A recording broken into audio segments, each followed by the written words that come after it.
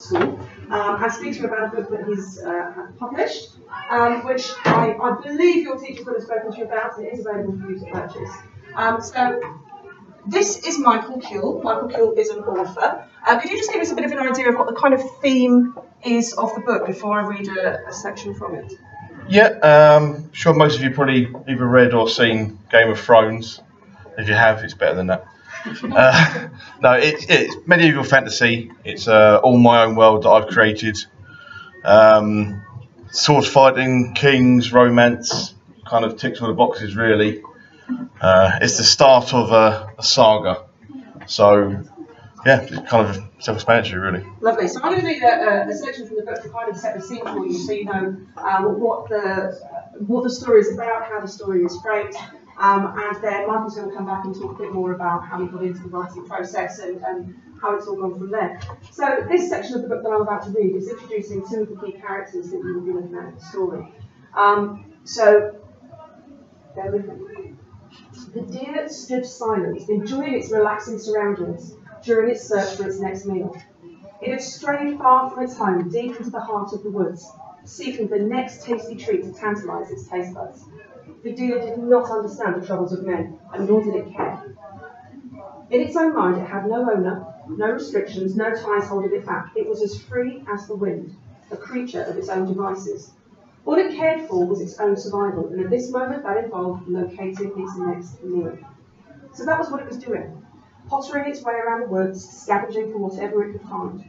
The deer had very few expectations for the day ahead, but one thing it had planned was that by nightfall it would sleep, so that it could rise another day. However, as the arrow struck its body, piercing its skin with a force that knocked it off its feet, those small expectations quickly began to slip away. The deer was still breathing with a struggle as Garrett Downward of Havendale emerged from the green undergrowth into the clearing where the deer lay. Garrett was an agile man, his muscles supple on his slender frame. Thick black hair framed his clean-shaven face. His upper body was covered by a brown linen shirt and a battered green leather doublet over the top. His athletic legs were adorned by leathers that had seen better days. An ancient sword hung at his waist, while in his hands a longbow made of yew wood sat proudly. A quiver of leather and animal fur hung across his back, boasting a collection of arrows matching the one which now nestled through the deer. Garrett knelt down beside his dying prey, resting one hand on its ribcage in a moment of silence. The damn thing isn't even dead. That is 5 points and nothing more. The booming voice that broke the silence belonged to Bromond Downward of Havendale, elder blood brother to Garrett.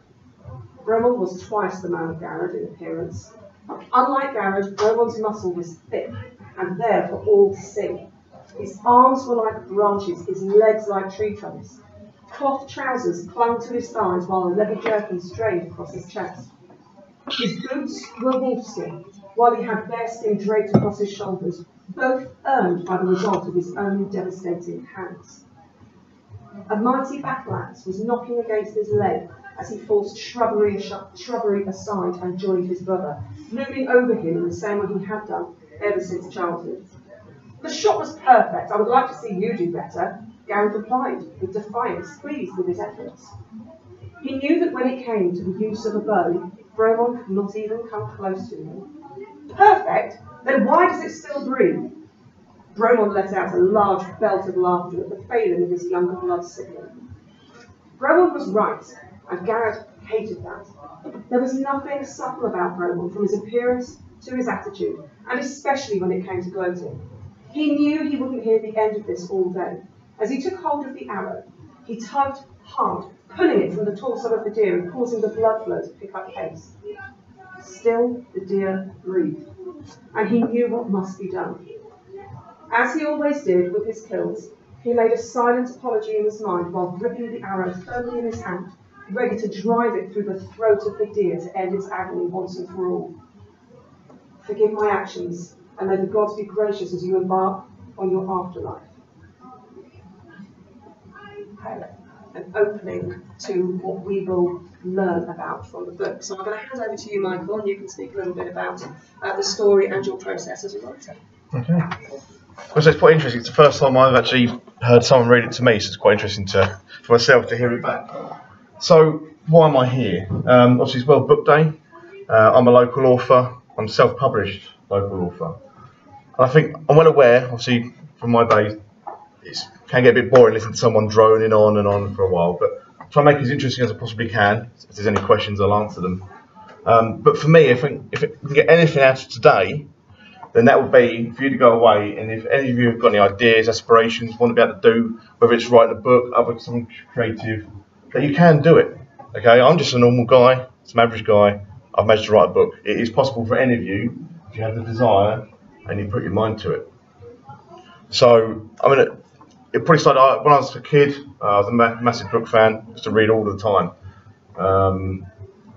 As I've grown up, I've always had quite a creative mind. So I've done different bits and pieces through the years, little bits of creative writing, silly stuff really, but it's probably kind of kept my mind active. And then probably about 8 years ago, I was at work, bored, and decided, you know what, I want to do something. I was about to say that I have achieved something all on my own. I want to write a book. So once I had that idea, I thought, God, where do I begin? Now, I've got to say, why I chose medieval, probably a bit of laziness in a sense, because for me, if I was going to write about, I don't know, a guy named Dave who lives in Strood, who is a racing driver, for example, I'd need to research the road he lives on, the history of it, the streets he goes by, the shops, all that kind of thing. I have to research all about racing driving. So much stuff that, to be honest, I don't have the time for, and I'll be honest, I would struggle with. You know, as I say, it's a bit lazy.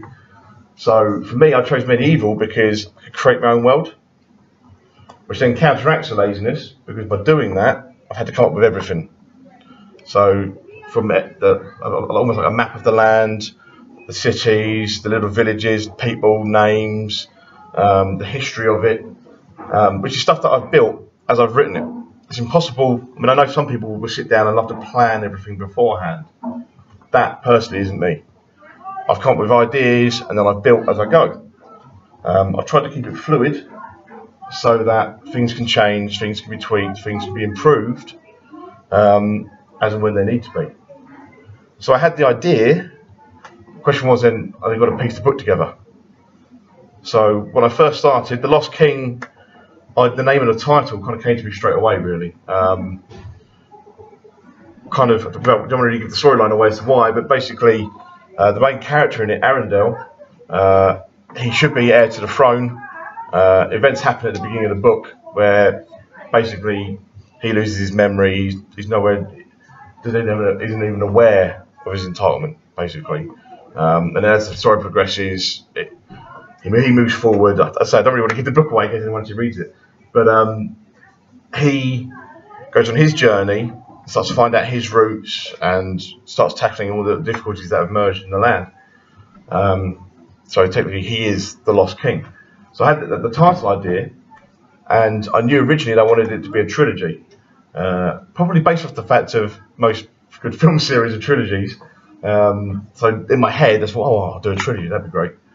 And then I kind of sat down, and I knew very quickly how I wanted the first chapter of the very first book to start. And I formed how I wanted the last chapter of the book, the first book, and the very ending of the whole series.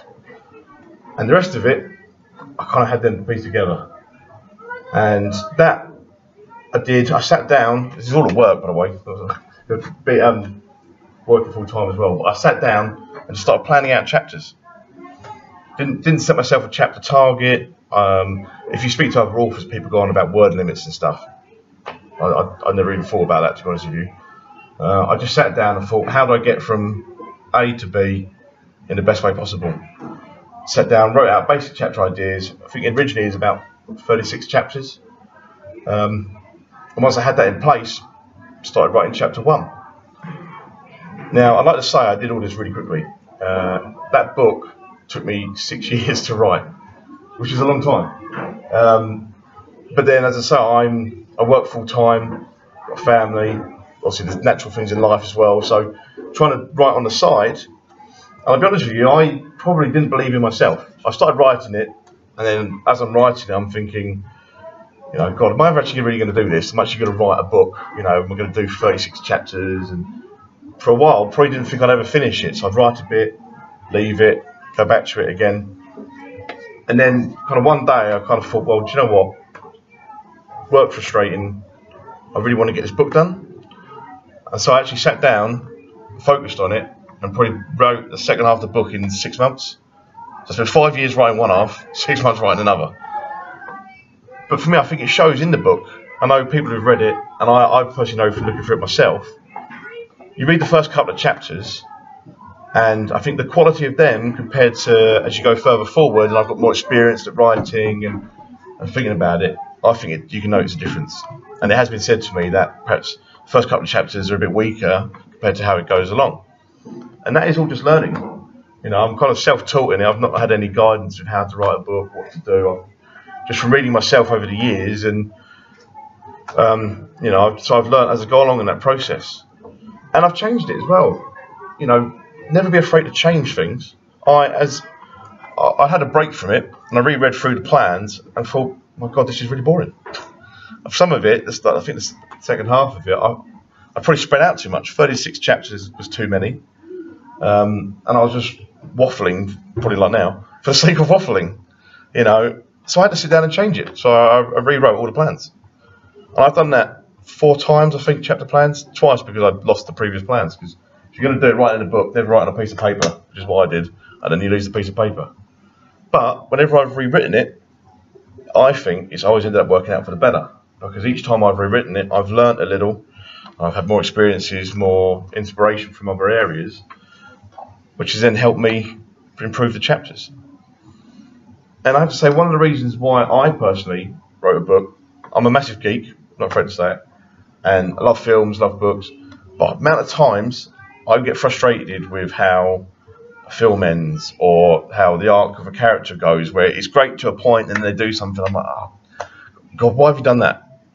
So I wanted to be in control, effectively. I wanted to be able to do my own story, run the characters how I wanted to do them, and know that they finish how I would want them to finish, to have that control. So, hence, I wrote the book. So yeah, so that took 6 years. Once, so you'll have ups and downs, you'll have doubts. People do it different ways. I know a lot of people, cause I talk to different authors on social media and stuff like that, and I know a lot of people will write a chapter and they'll go back and they'll change it. And they'll change it again, and then they start doubting whether what they changed is good, and they'll change it again. Someone, my wife Caroline, the back knows, he wrote his whole book and pretty much went back and changed the whole thing. For me personally, never do that. I kind of feel that when you actually come to writing it, what you've originally written is what you truly want to say. That is the story you want to tell. And when you go back and change it, you're kind of getting paranoid to people like this. I should have tweaked it. You start taking it away from what you wanted, and then you get unhappy with what you've got. So you just keep changing it and changing it. So for me, when I wrote a chapter, I'd go back to proofread it, and I'd leave it.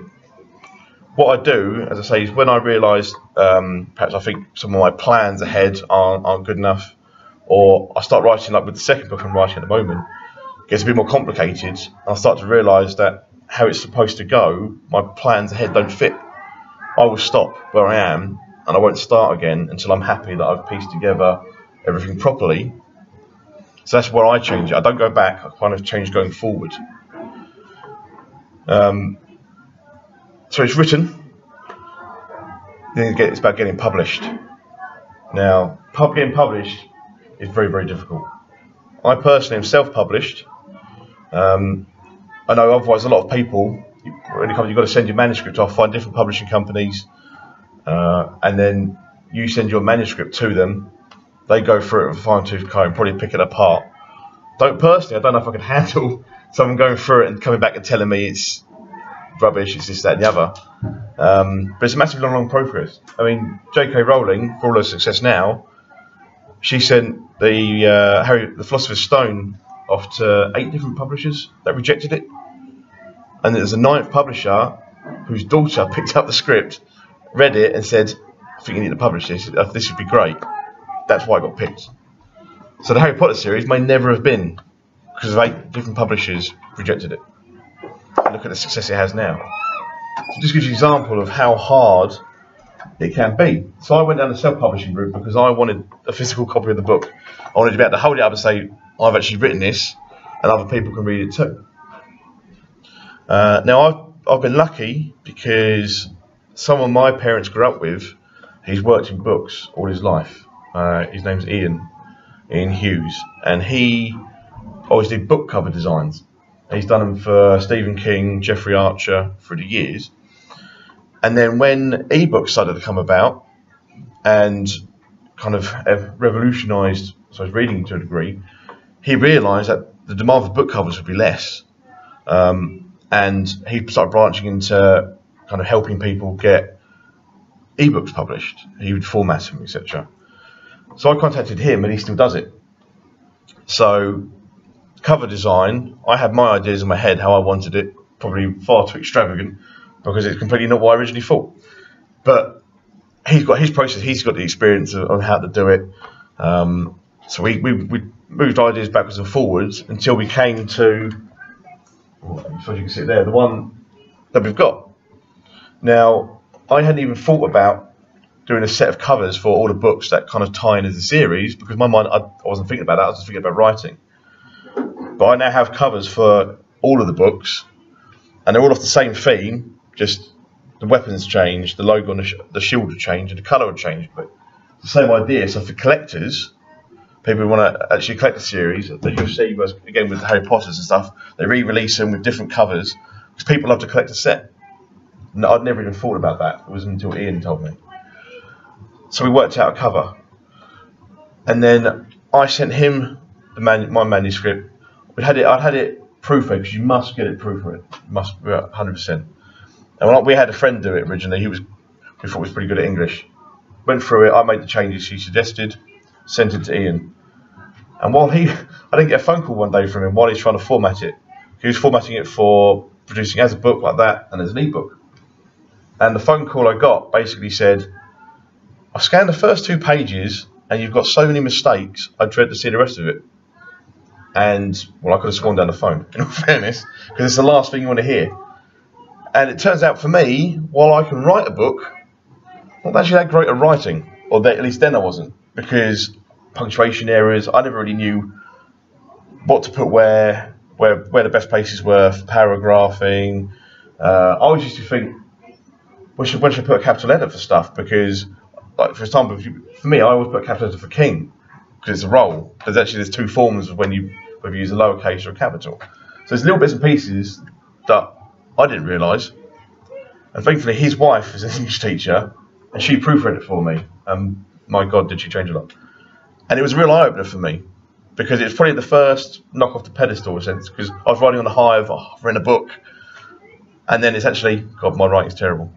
Not the creative side of it, but, you know, to say that the punctuation and that, it was a real opener. So it is very, very important that if you ever decide to write a book, get someone decent to proofread it. There are people out there, you can hire people.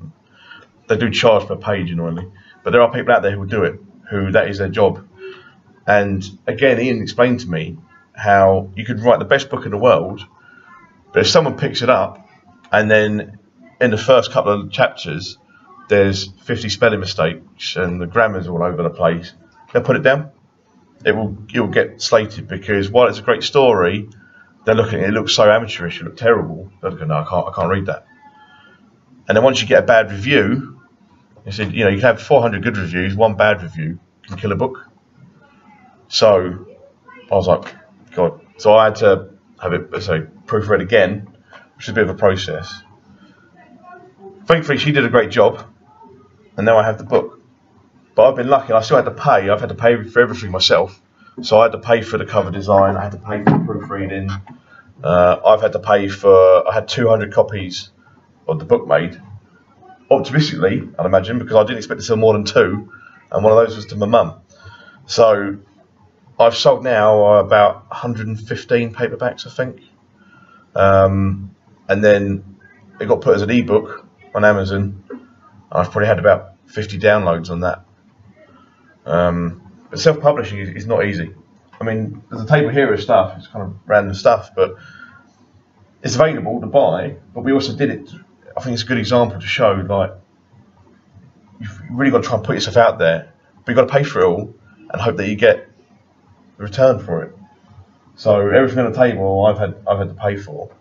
I've done advertising I use Instagram a lot. I did do Twitter, but I find Instagram is a better form. I've got a site on Facebook. I've done all for live talks. I've had like a book trailer video done. I've done all sorts. You do promotional days, and you come up with bank holidays, still like bank holiday promotional day. The ebook's 99p or whatever, and then you go and check the sales at the end of the day, and you got one, and you think, God, I've just done.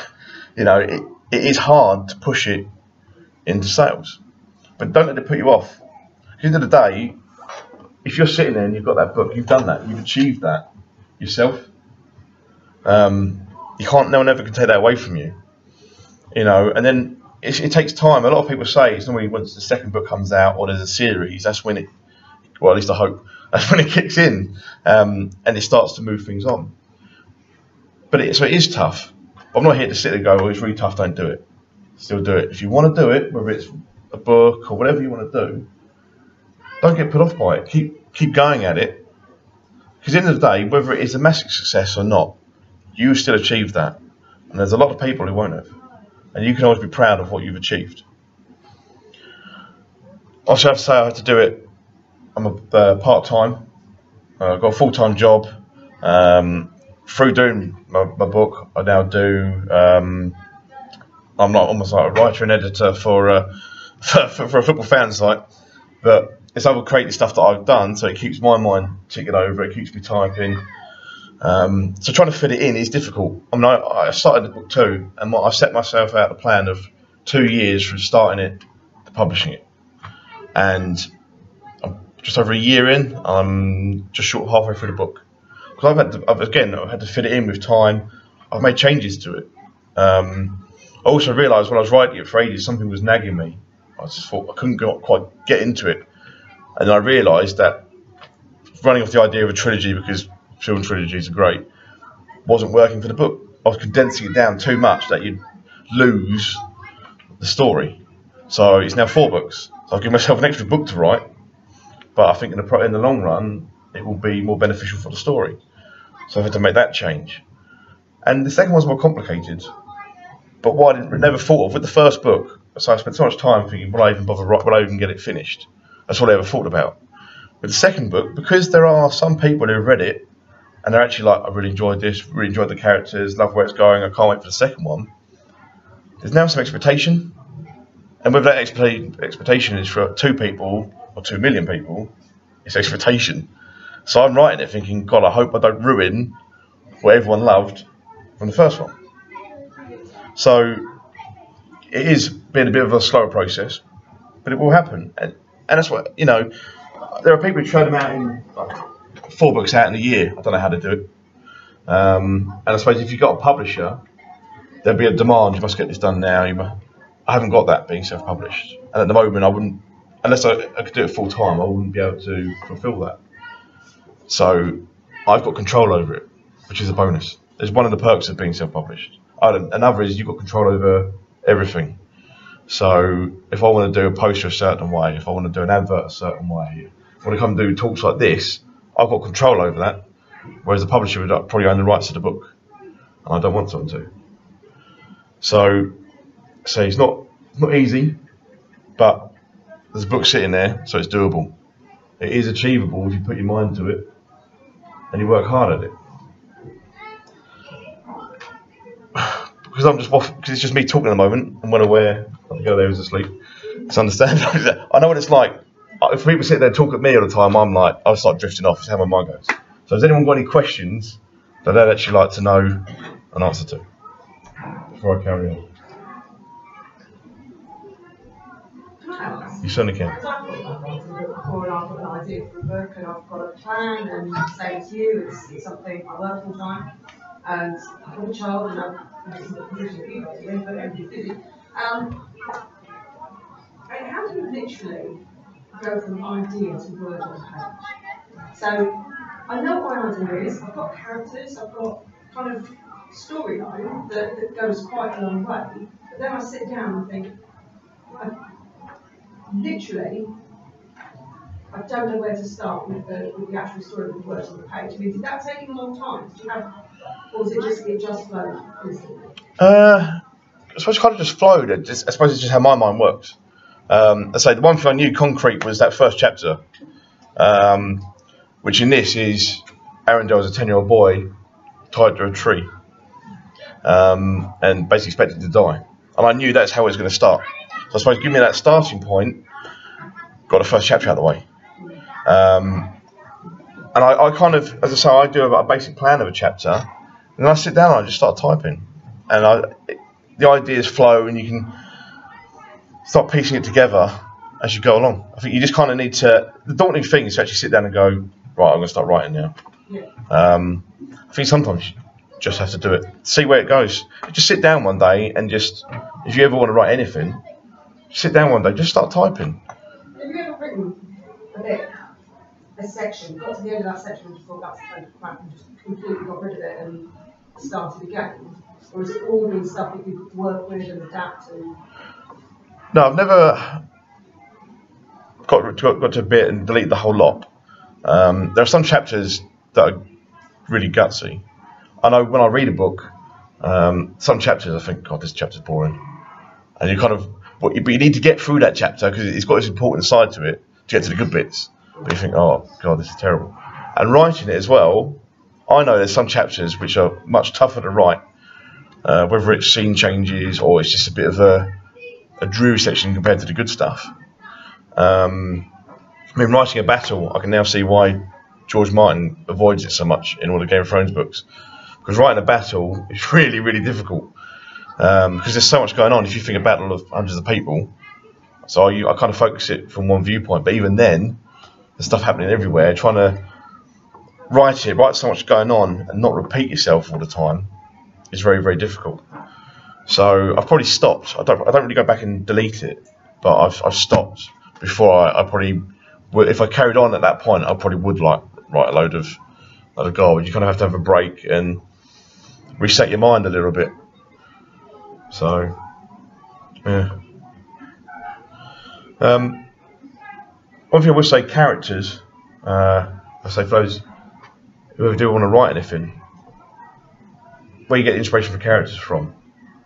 Well, you're in a room full of people. Inspiration's all around you. You've got your mates, your family. I do it. Some of my characters are based off of whether it's just the name. I mean, mine's got completely random names in it, but whether it's the name, how they look, how they act.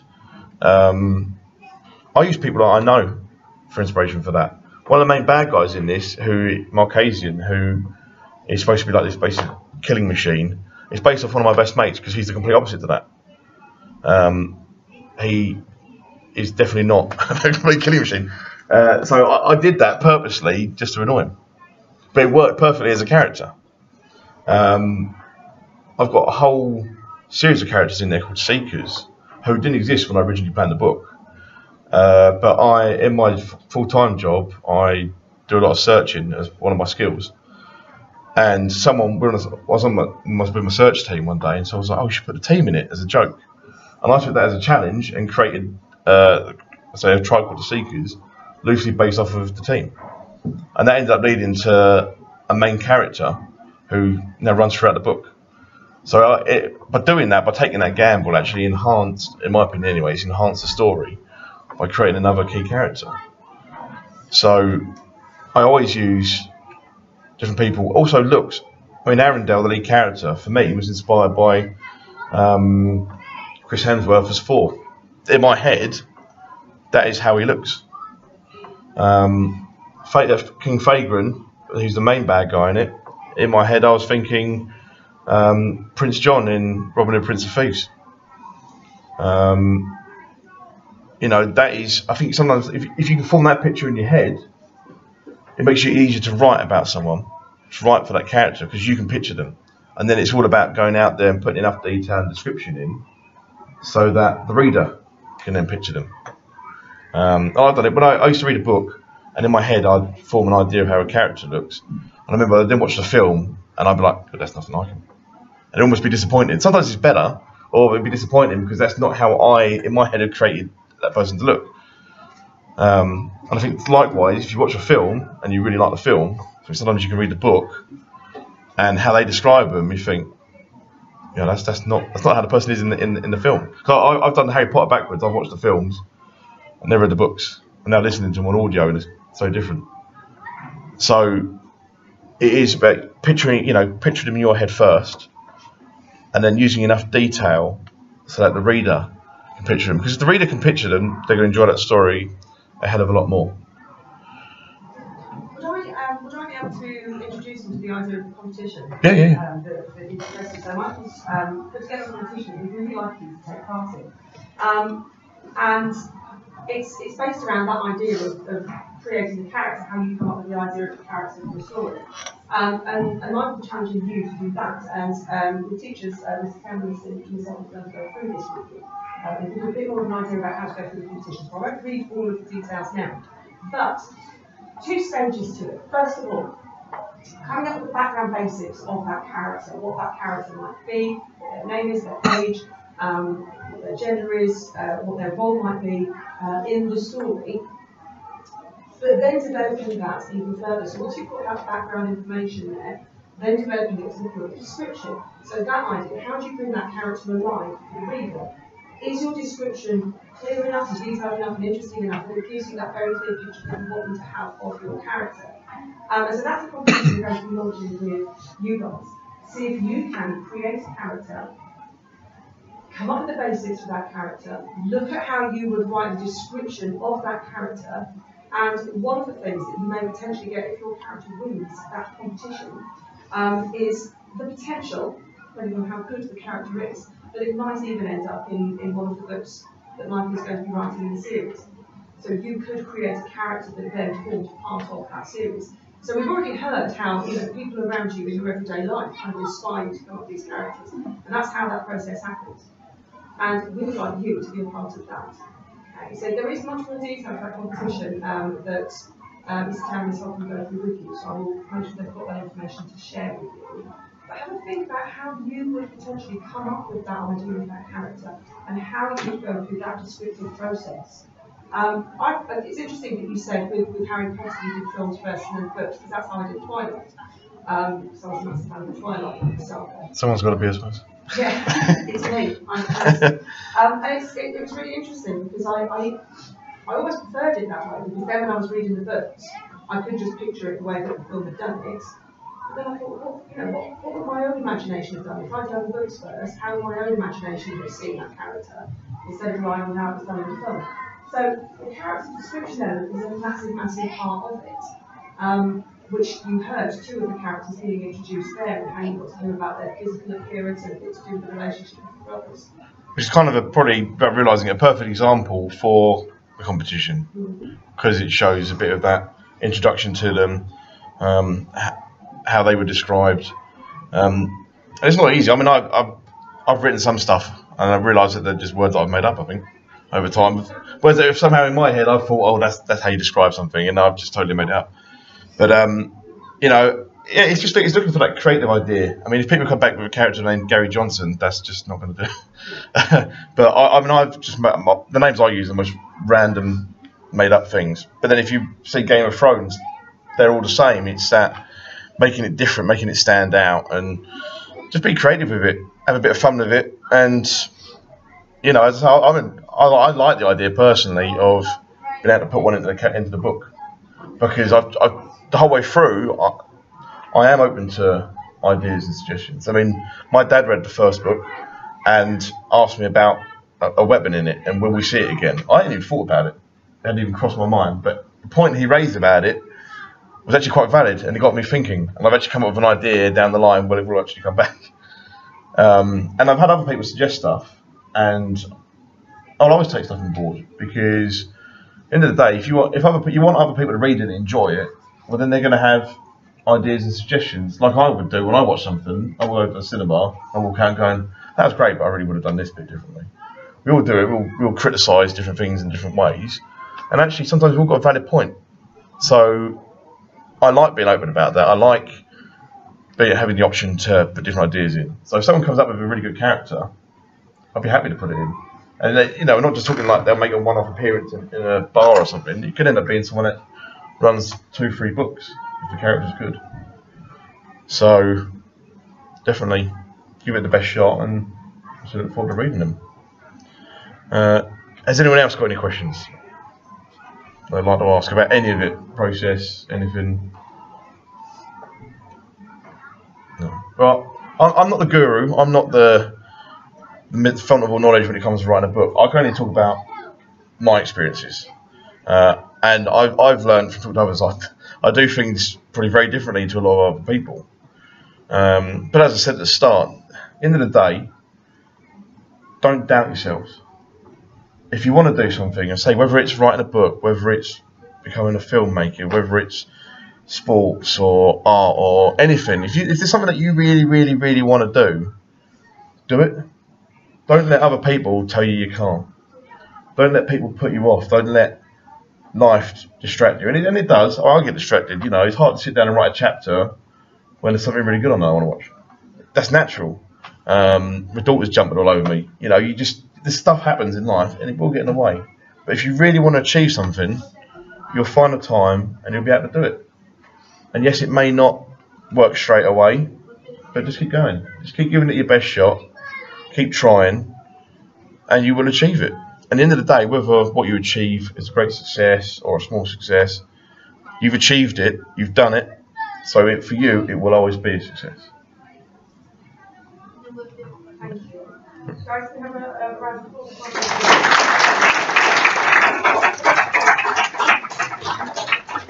There are copies of books available by you today. I realised that I've left my money in my classroom, so I'm going to have to move and get my purse again. There are copies of books by. How much are they? It's discounted for today, so at the moment it's probably still sound a lot, but it's £7 for a book, or you can get 2 for a tenner.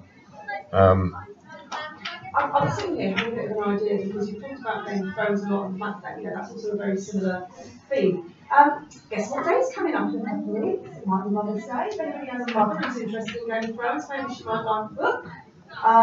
Perhaps, maybe you might like books, but if you are interested in the kind of stories that come through in something like Game of Thrones.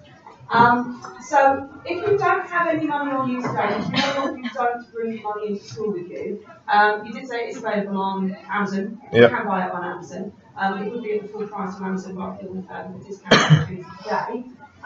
But there are opportunities to purchase them.